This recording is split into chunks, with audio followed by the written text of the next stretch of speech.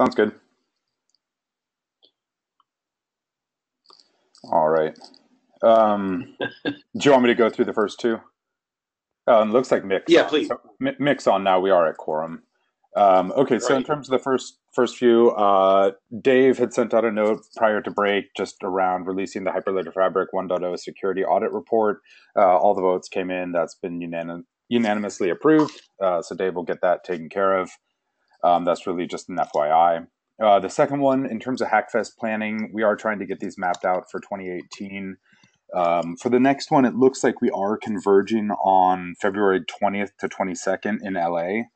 That would include a day zero. On that first day, essentially, that would just be more of an intro to help newbies come up the learning curve, get familiar with the code and whatnot, so they can better participate in the 2 full days of the Hackfest, and it doesn't get as fragmented that way.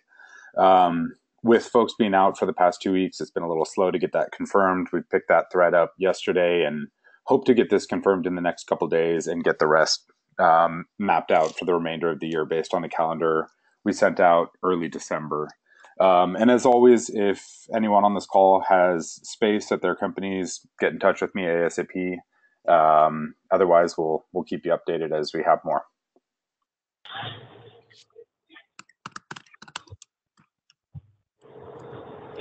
And with that, I think we're on to project reporting. And I think if Silas is on Hyperledger Burrow, the report came in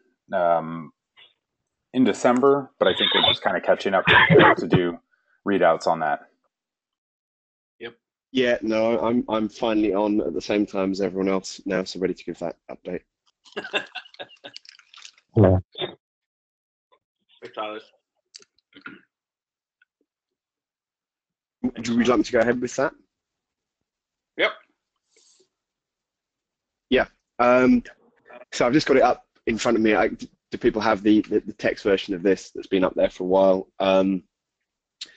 So I guess if I work through the different sections and maybe embellish a bit with what's happened since then. So in terms of project health, I'm describing Burrow as being in a kind of transitionary period and ramping up. And that transition is really related to it being divorced from the somewhat divorced anyway from the previous Monax tooling that brought in a lot of dependencies on things like Docker really to sensibly run Burrow, as well as an upgrade of the underlying consensus mechanism to the latest Tendermint. So that's causing some issues in that we have documentation linked to Monax that is becoming a little bit out of date, but we're able to talk to people on the Hyperledger chat and deal with that. On the positives, we've got from Chartered Consulting Services, there's 3 developers joining us from India who are new to Go. They're not new to Burrow. They've done work with our previous tooling, so they've got some knowledge there. They need a bit of hand-holding in terms of like development environment and stuff, but it does mean there's 3 full-time people working on Burrow. There's a roadmap linked for Q1, some of which may be a little ambitious, some maybe not ambitious enough, but I've split that up so that I can divvy that work up between 3 new people. I'm saying, yeah, from the Hyperledger Summit, it seemed that there's quite a lot of interest, which was nice. From the community having kind of not been sure quite of the future of Burrow, I think there's definitely the desire to use it. It's also being integrated into Fabric and Sawtooth. And at the Hackfest, I was able to get Adam Ludwig of Bitwise to start helping me out on reviewing my rather large pull request, which is this Hyper Marmot refactor, which is still in progress. I'm actually looking for a bit of a race transition at the moment.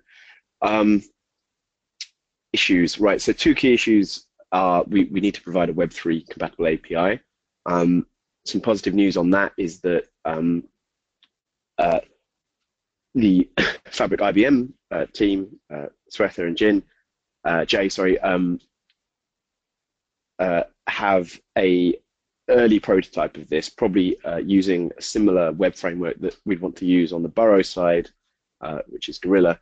And we have a plan to try and build that API on a common abstraction layer that would allow us to share RPC code between Burrow, which probably still wants its own Web3 RPC. The point of having a Web3 RPC, for people on the call maybe not familiar with Ethereum, is this is the main interface that is expected by Ethereum libraries, client libraries, and other tooling, and opens you up to the ecosystem of Ethereum tooling. Whereas what Burrow has currently is a kind of due to kind of co-evolution at the time, a slightly incompatible but rather similar API to Web3 in a lot of ways.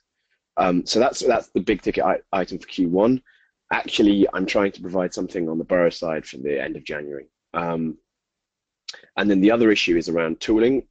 Since I wrote this update, I've pushed a mono repo to Monax called Bosmarmot, which condenses and simplifies the kind of necessary Monax tooling to run and interact with the Burrow chain. Well, Burrow will now run on its own without any need for Docker anyway, but you still need our package tooling to deploy contracts. Really, I say you could write against our RPCs, but it's a soft dependency.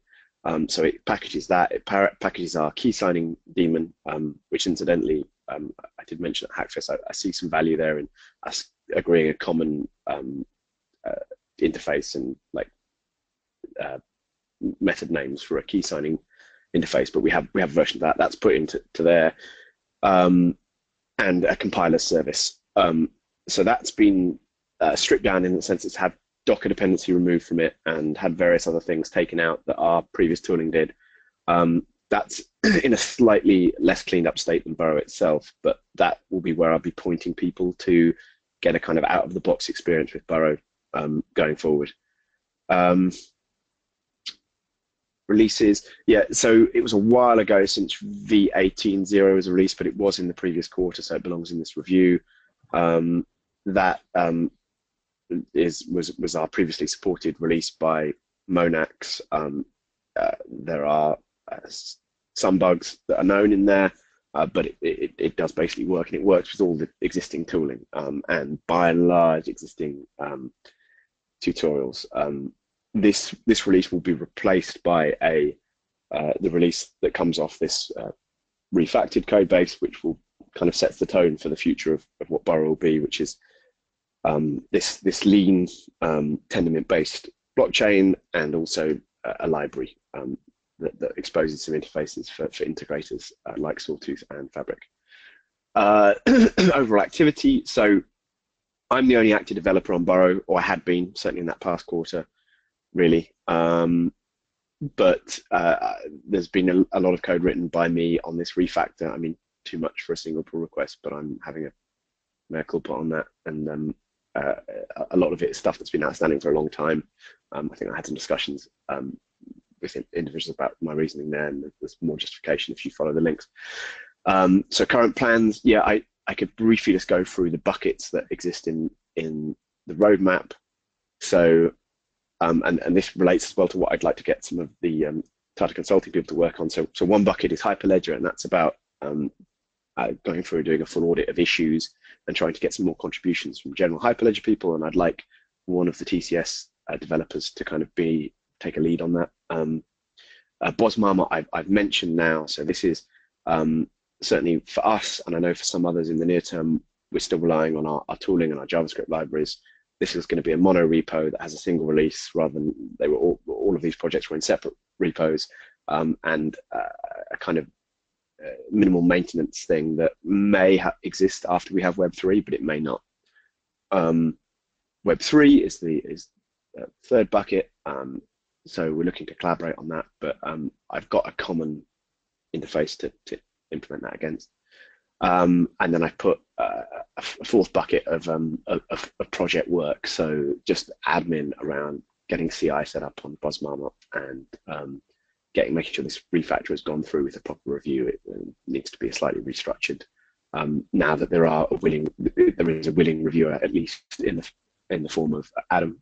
Let me just go back to the update. I think I'm nearly done. Say on the B point, the Bosmarmot. Yeah. are you collapsing those together in the sense that you're going to pull those in as binary dependencies, or you're actually collapsing the code into a single repo? Code is in a single repo. You can actually see that on Monax/Boss Marmot.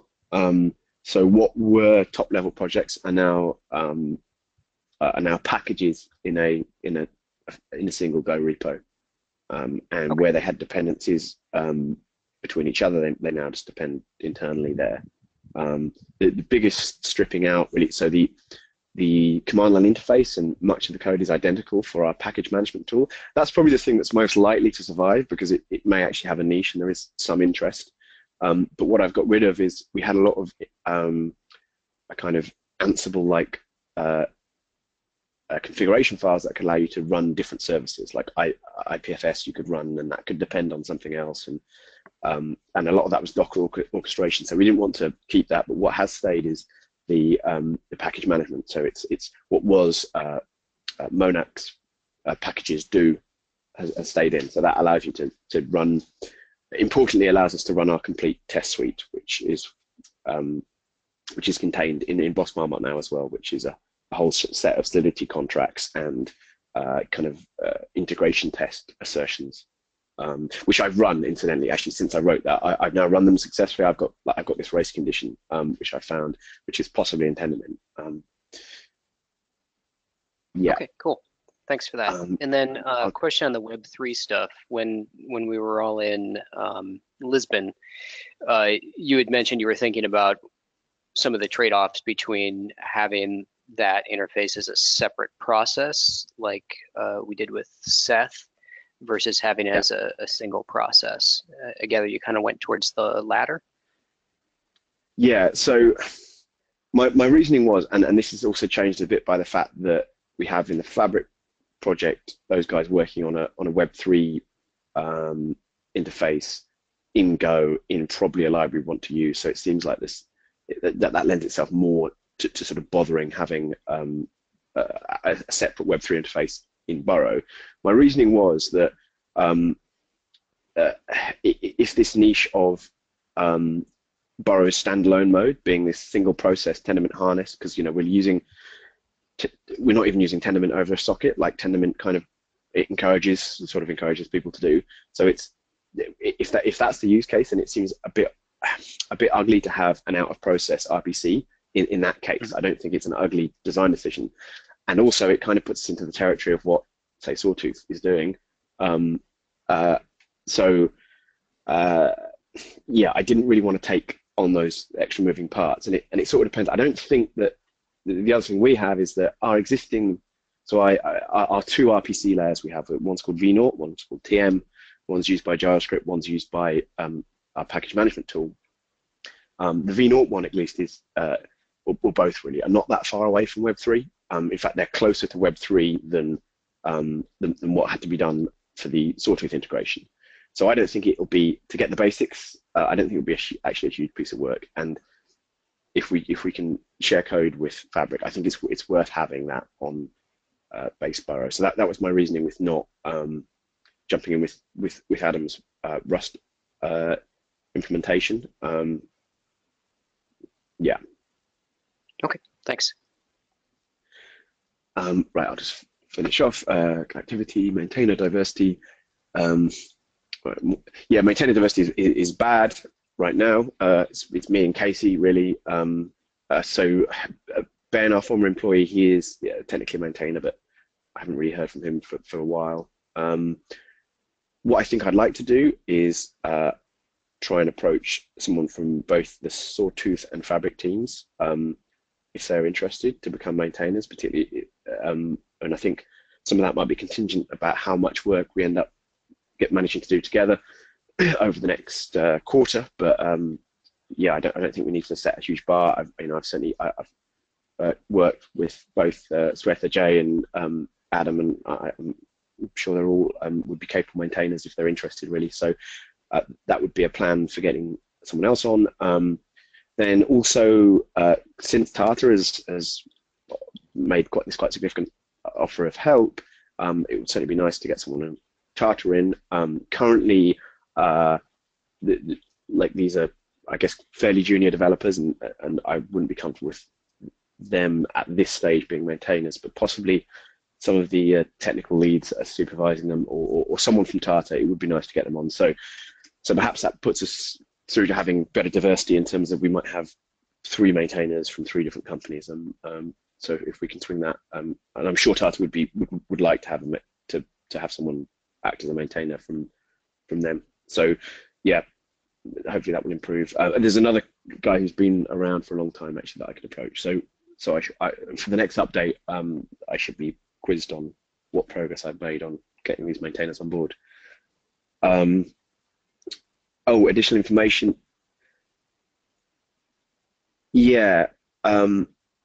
So this is the idea of having someone, a new contributor, to act as a right, I say contributor, not maintainer, as like a Hyperledger liaison person. So this might be somebody from Tata Consulting who is interested in working with the open source community, and I think can just probably spend a little bit more of their time really reading like every, most emails on the mailing lists. And it's not to say that I wouldn't be available myself, but could I've got other stuff to do as well, and it'd be good. I think it kind of increase the contributions from people who maybe have like a few hours a week, who would be interested, but maybe the setup is a bit too much of a pain. So someone who could just be on the Hyperledger chat. But yeah, like I said, I think the Tata people would do that. But if anyone else from Hyperledger wants to help as like a liaison, that would be cool. And that's all.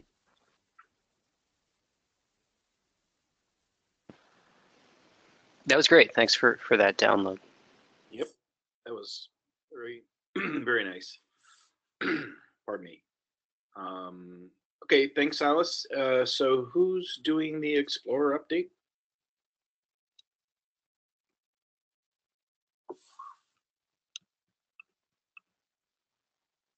Hi, Chris. This is Partha. I'm on from TSC, but can we do the update next week? Oh, I see. It hasn't been submitted. Okay, I wasn't sure.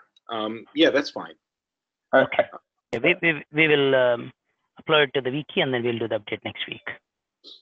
Okay. Okay. Yeah. Right. Yeah, I think Satish actually put out the update. I think it's available now. So I just don't know if everybody's had a chance to look at it yet. I don't have a link, so. So Tracy, I just want to modify a few things in that update, and then we'll repost that one. Okay. Thank you. Cool. And then Chris, just heads up, we'll do Hyperledger Fabric next week as well. Yep. What goes That'll be a good one. So is Arnaud on? I didn't see him earlier. He's not. Tracy, do you want to drive the labs proposal? I know there's been some discussion and some updates and comments in the margin. I think Arnaud is probably closest to it, but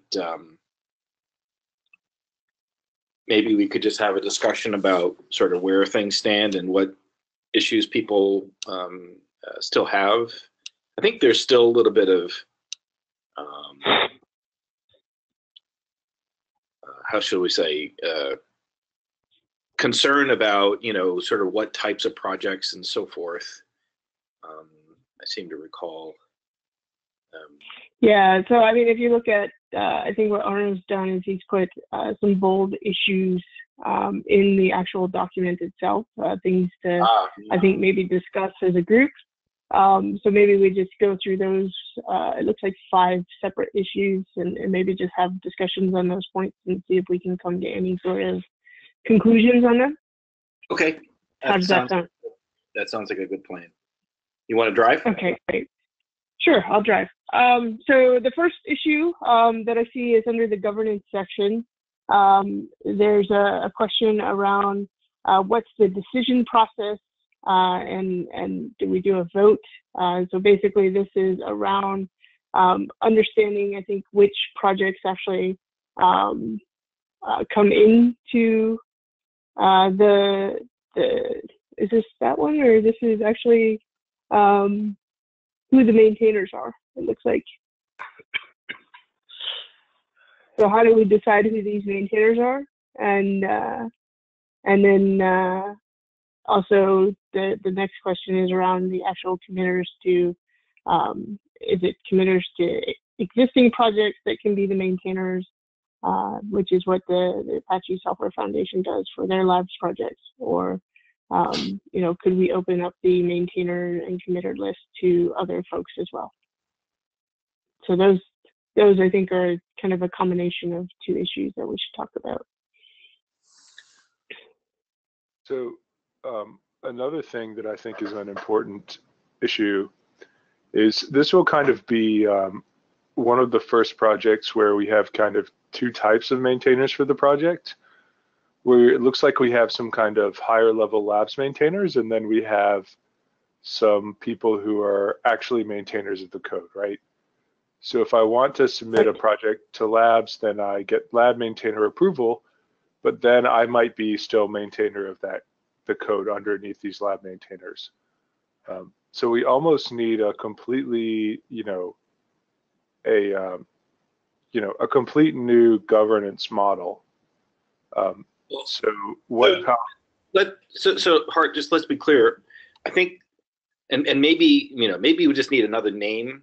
The maintainers for the labs org do not serve as maintainers for any of the projects. Right. Stewards, if anything else, right, of the organization, making sure that they're the ones that sort of are the gatekeepers for what goes in and responsible for, pruning the garden periodically and archiving things that are no longer relevant or being supported and so forth. Yes, when you add a project to the labs, then that's your project, and you get to decide how it's governed. It's it's not really. I think aside from periodically getting a report from the, let's call them stewards of the org, on the health and well-being of the various projects inside the labs org, I think the intention is that nobody gets, the stewards don't get involved in the maintenance aspects of the various projects. That's, again, it's whoever submitted it, that's their thing. And that's pretty consistent with what we've done even at this level, right? When, Monax contributed Burrow, well, they get to choose who the initial maintainers are, and they get to choose the process for adding new ones and so forth. And we haven't really, gone to the point of insisting on absolute consistency across all the different projects about how they make those choices. And I think that's okay. I don't really have, I don't see a need why we have to sort of be dictatorial about things. I think, it's best to sort of let the projects work their way through and manage themselves as they see fit. And again, I think I see the same thing in what is being proposed for the labs. I wouldn't expect that the maintainers for lab project X to be maintainers of the labs org. And I think that's a different set of people. So if we want to call them something other than maintainers, we want to call them stewards, I would be fine with that. Okay. Yeah, I think we're talking about the exact same thing here. I just was hoping for a little more maybe information about what happens if the, say, lab stewards and the lab maintainers disagree about something. Like if the lab stewards want to deprecate or end a lab project and the lab maintainer of the project does not. Just things like that. These kind of corner cases, that's all I was wondering about. I think the lab steward is a great name. And I kind of had the same structure in mind as you mentioned. Okay.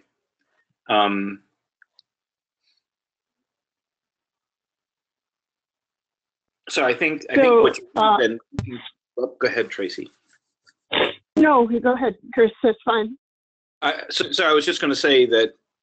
So basically, then, Hart, what you're really looking for is a little bit more definition around the criteria for adding things in and pruning them out over time. Sounds like exactly having a a little bit more specificity around that, I think would eliminate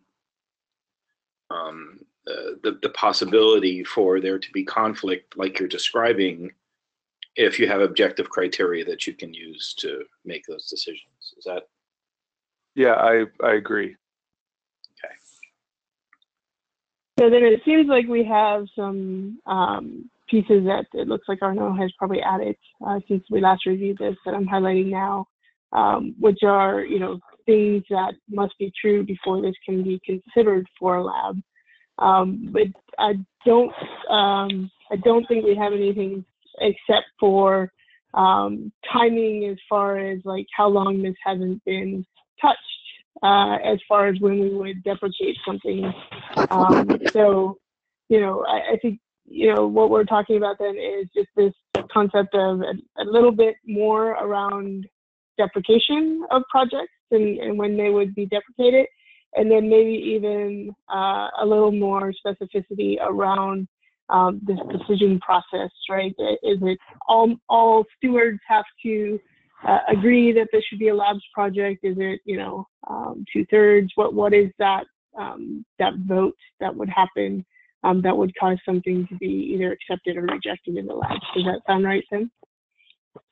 Yeah, so I also had the question of whether you were expecting the stewards to do any kind of technical review of the projects being proposed for labs. And if so, how much of a technical review?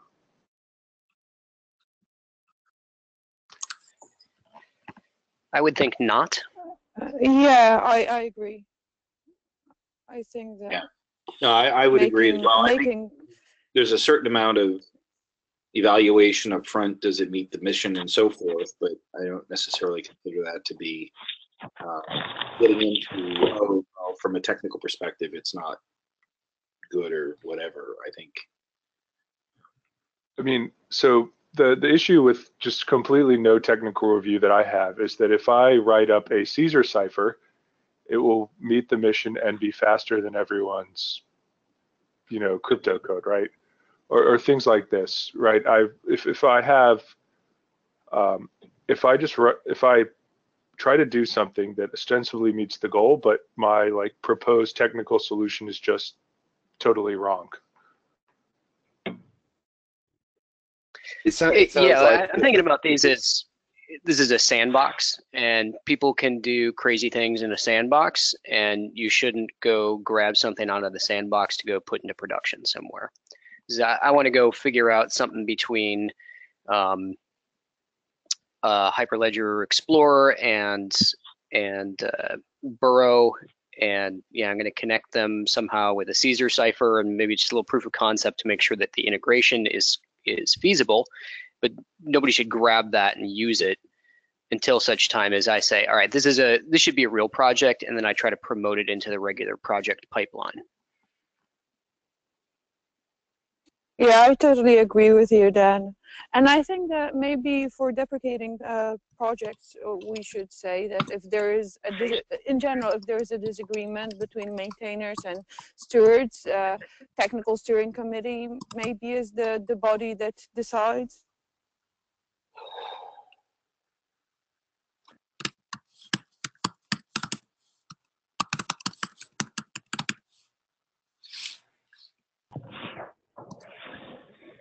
So, I don't know, maybe actually pretty related. So if you remember like how we came up with the whole Hyperledger Labs kind of initiative, right? We were worried about the brand, right?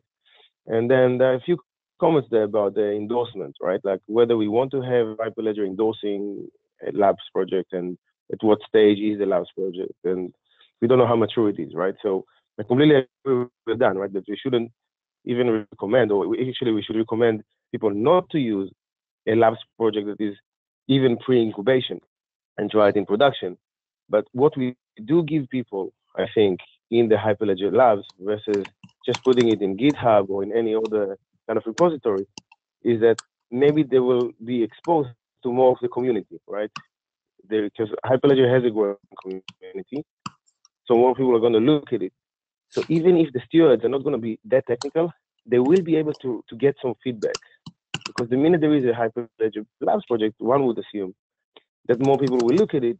And if it's like a super fast cipher that is not secure, or why are we reinventing the wheel, other people in the community might say something, which is much different than me putting something in Git and, you know, or Gist, or just giving it to people sometimes. So I think that, you know, because Hyperledger is growing in popularity and visibility, we will get a lot more feedback. I'm not that worried about kind of people not seeing it. I think it will improve visibility, and maybe the stewards should be more kind of the maintainers in the sense of the operations, right? Like the management of things. And if there are conflicts, yes, we can, like Marta says, we can bring them up. But you know, it's like, I don't know where is the kind of break-even kind of point between over managing it and kind of over controlling, or being too free, and then again the concern that we are devaluing the brand. Every 2 people are gonna check in some project. Hey, this is Hyperledger Labs project. So we need to strike the balance right. I don't know. Maybe we'll see with time as well. I don't know if we know everything now. But I think that we will get a lot more feedback from people if it's a Hyperledger Labs project compared to like something in Git and then people fighting over Reddit, whether it's the next big thing or not. Yeah, I mean, I would like to think so. I mean, I tend to agree, Jonathan. I think that, you know, we want to be careful that we don't make this too much over the top, because otherwise, then what's the difference between what we have now, right? You know. Yeah, we need some freedom, right? Yeah. Yeah. So one of the comments that Dan had made about, you know, 5 different people and, you know, maybe 2 or 1, and I was thinking maybe the thing that we want is, you know, for going in anyway, is some sort of a mentor approach like the Apache Software Foundation uses for new incubated projects. We may even want to think about that for incubation, but you know, or maybe we could have, like, you know, to get into the, you know, there's certainly the stewardship aspect, but maybe part of that is working with a mentor who's maybe a TSC member, or I don't know, maybe a maintainer for one of the other active projects, for instance, help them with their proposal and essentially sponsor their entrance, and that, you know, part of that could be, you know, just helping them make sure that they have people interested in what they're doing and so forth. Thoughts on that?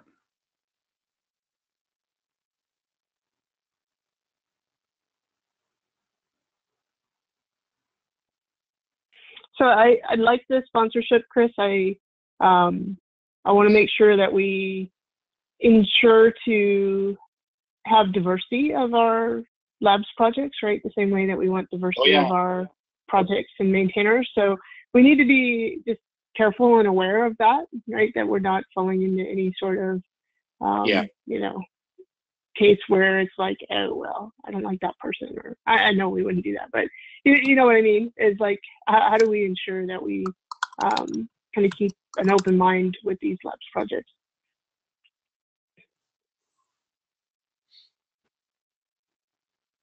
Good point.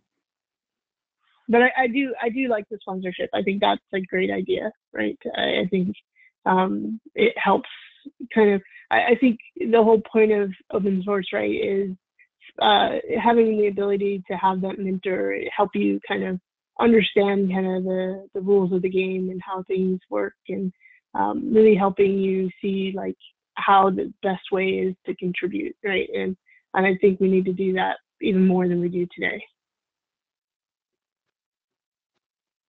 +1. The only downside that comes to mind with a mentor is it seems to pull things closer to the existing projects.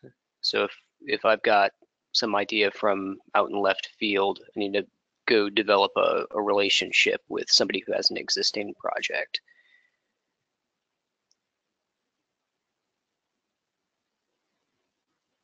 That's really not a bad thing, is it, Dan? I'm not sure.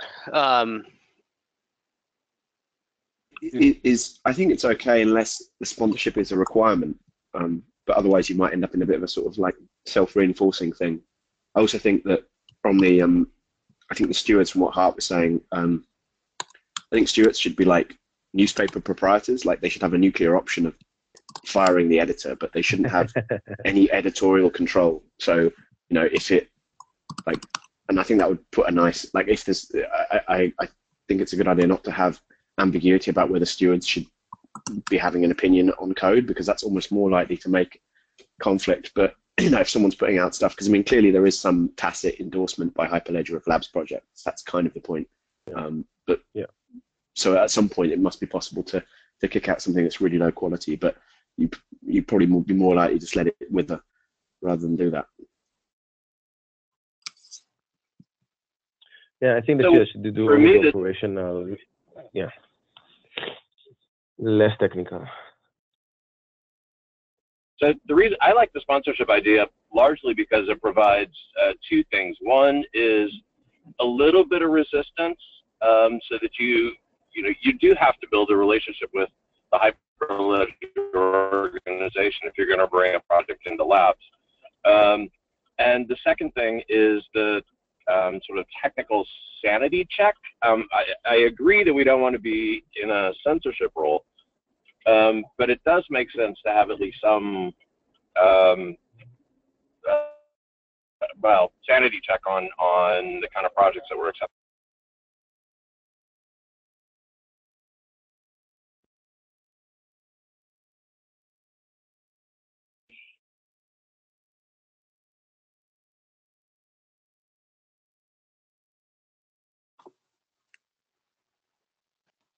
Okay, well, a related concept is like the third issue note there about in Apache, they require you to be an existing committer or an existing contributor. So would we want to put up a requirement that if you're going to create a lab project, you have to have at least one commit into some other Hyperledger project?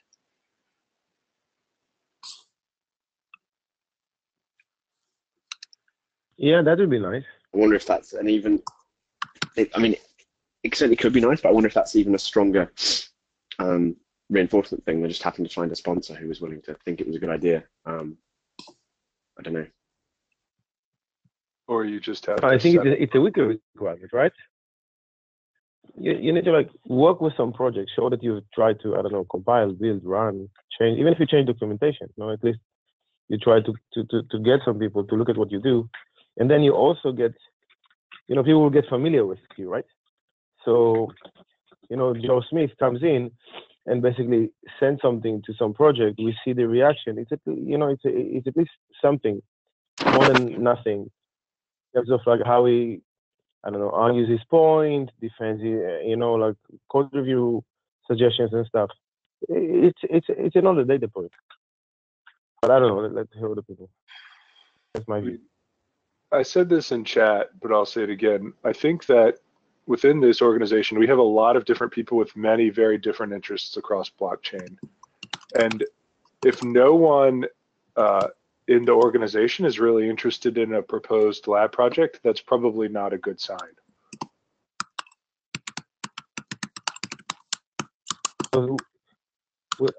Yeah, I think we're going to have a similar problem that the Enterprise Ethereum Alliance has, right? Everybody is pulling in different directions. We should be careful of that, right? Otherwise, nothing will take off. We don't have this problem because we have a core that is really strong, but I'm just worried about it, like really side projects that are so remote and two people just doing it just for the branding or to raise money for an ICO. I'm really concerned about that kind of behavior, right? There is some risk there. Yeah, and I agree with it. We want to be careful about that risk, but I also think that when we say sponsorship, we're not trying to say something as strong as what we're saying in, say, the project proposals for the incubating projects that are coming before the TSC. We're trying to say, we're trying to get someone to vouch for, this is somebody who's who wants to do this for the right reasons, and the person sponsoring has looked at it and said, yeah, this has some relation to what Hyperledger is, such that it's something that should be in the lab, as opposed to maybe the TSC as a whole, when you evaluate an incubating project where all of us make that determination. In the labs, we're after something maybe a little bit more casual, but we're still after somebody looked at it and someone said, yeah, this belongs in Hyperledger for some reason.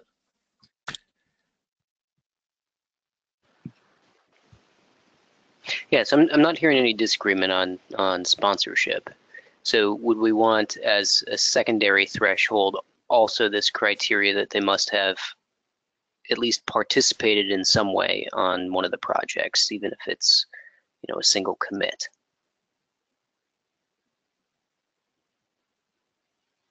Isn't that a stronger requirement than currently proposing a project to TSC for incubation? Because we don't require that for incubation. So that's an interesting thought, Dan. And I think, you know, Marta has a point there, but maybe not necessarily just participation, but use of might be a criteria, right? If you, or if you're, you know, extending in some way an existing project, maybe that's. Yeah, so what I read from the Apache governance page was that they're using that commit as a very simple social filter, that this is at least somebody who's been willing to participate in a healthy way at least once. Okay. And so there's that aspect, and then we could, I'm not sure how I feel about it one way or the other, but the other justification there is maybe twofold. One is you've at least exposed yourself to something else in Hyperledger, so you aren't trying to create something that you should at least have the right context for proposing whatever lab idea you have. And then secondarily, you've had some sort of proof of work, if you'll excuse the analogy there, that, you know, you've gone to some level of effort before. You've had some costs in addition to developing that sponsorship. If I've got an outstanding pull request that's been languishing for months, is that proof of elapsed time then?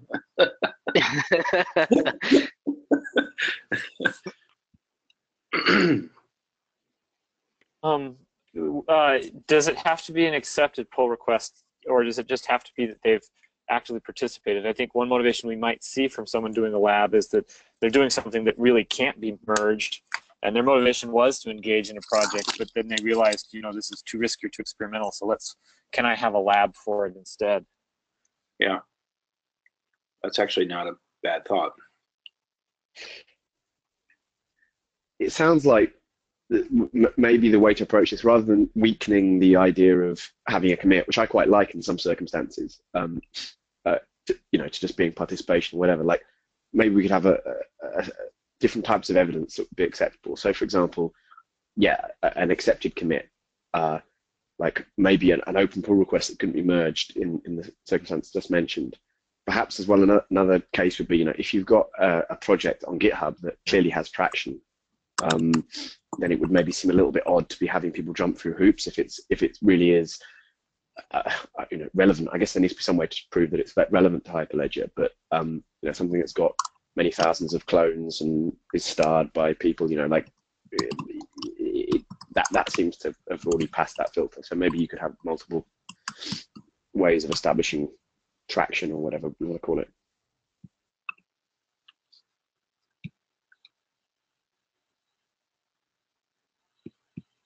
So I think out of this discussion, I'm hearing a couple of different things. The sponsor idea, well, three things actually. So call them stewards, not maintainers, so we don't have confusion around roles and so forth. The second point was sponsorship thought should be fleshed out. And then the third would be the engagement aspect. So restricting access to the labs to contributors, committers of an existing project. Is there any disagreement on those 3 points? And again, I think they need to be fleshed out, but okay. I'm not hearing anything. So I agree with you, Chris. Okay. So the other issue then, I think, down below pertains to, so who are the stewards, right? And how are they chosen, or how are they anointed? I think, the proposal there seems to be volunteers with the approval of the TSC. I don't have a problem with that necessarily. I think obviously the staff, the community architects, I think, are automatic, unless anybody disagrees with that. And then having volunteers with approval from the TSC seems reasonable. I don't know that we need that many. And the only other thing I might think about would be, maybe it's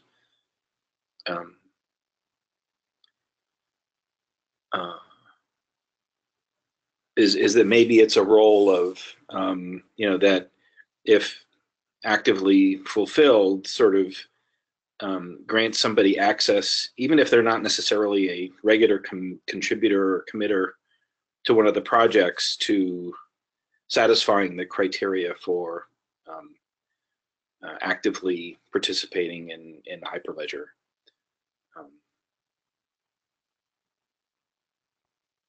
Thoughts on that?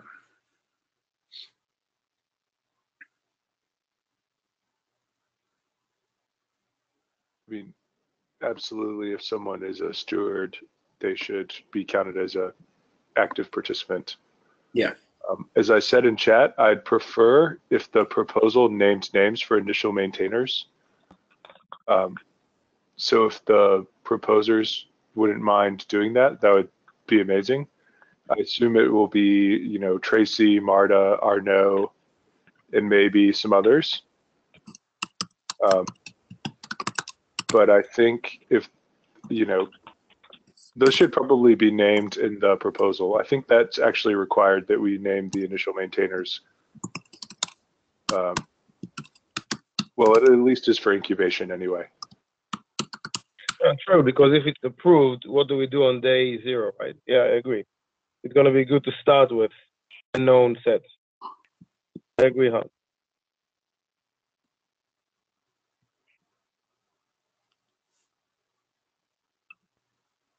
So we need to make Arno volunteering.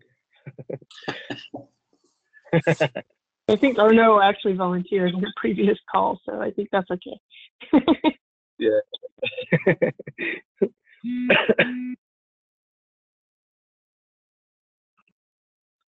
Okay, so let's add that.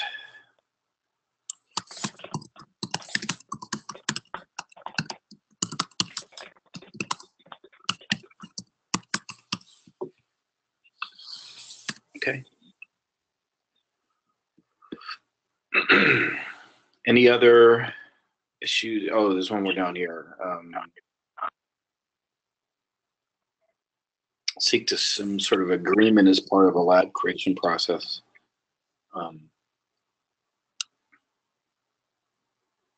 I think, to me, I was wondering as we were talking, right, and this one kind of brings that to mind, is, we have a proposal, new project proposal template that we fill out for projects going into incubation. And I'm guessing that Arnaud is asking, should we have a similar sort of thing for the labs projects? And is that like an agreement, right, that you will do X, Y, Z as part of being a lab? Yeah. I think what we discussed a little bit earlier was refining the criteria. That was the fourth thing I forgot.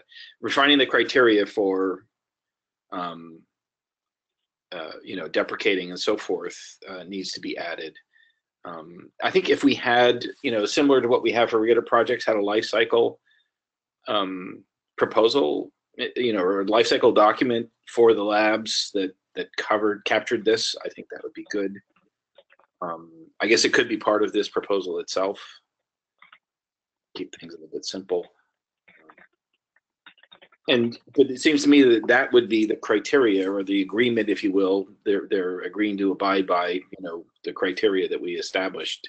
If they dump and run, and after some period of time, the stewards find that nobody's answering issues or questions in chat or anything like that, then the project gets deprecated and then eventually archived. Right.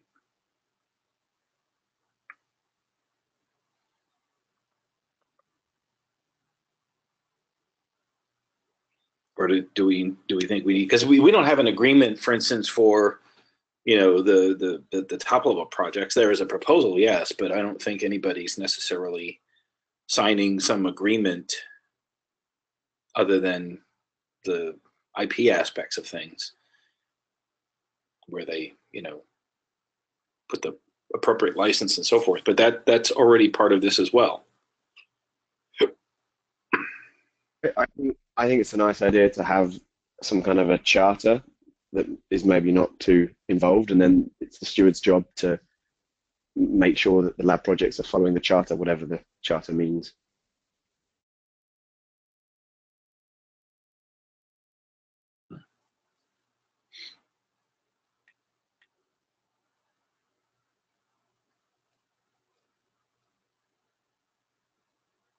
Okay, so it sounds like there's no strong in favor of having some sort of agreement or anything. It's more, this is our proposal for Hyperledger Labs, and we expect that you would follow kind of the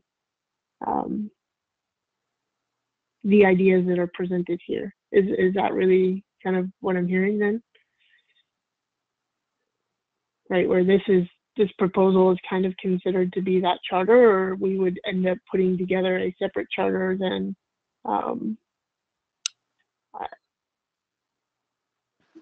yeah, I think it'd be best to get all the criteria into this proposal. Okay.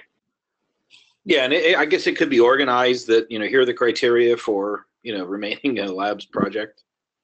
Boom, boom, boom. If you fail to meet that, then you get deprecated and then archived. Okay. Yeah, I think there needs to be some definition of active, like even if it's only one person who's bothering with it. Yep. Okay. All right. So did we catch the? And then, yeah, just one last chat I see in the thing. So Boz has volunteered to be a steward. I know that Boz had reached out to me in an email when we originally sent the labs out. Boz is from the blockchain tech deep dive in Delft in the Netherlands. So I don't know, how we want to handle that one. Well, pardon me. I think it was either Dan or Silas was suggesting that we have the list of the initial list of proposed stewards in as part of this thing, and then when we agree to it, that's the initial set. All right. Okay.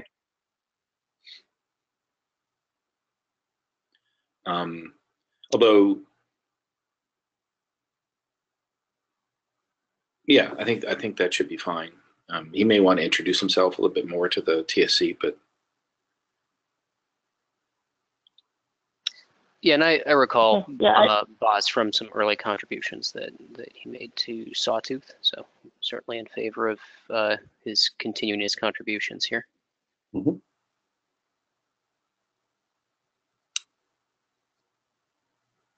All right. Well, we have 1 minute, and I think we're pretty much good with this. Again, please feel free to chime in the margins. I'll catch up with Arnaud, and we'll see if we can't close this up next week. All right. Thanks, everyone. Thanks, guys. Thanks, everyone. Bye-bye. Bye. Yes, bye. Thanks. Thanks, everybody. Bye.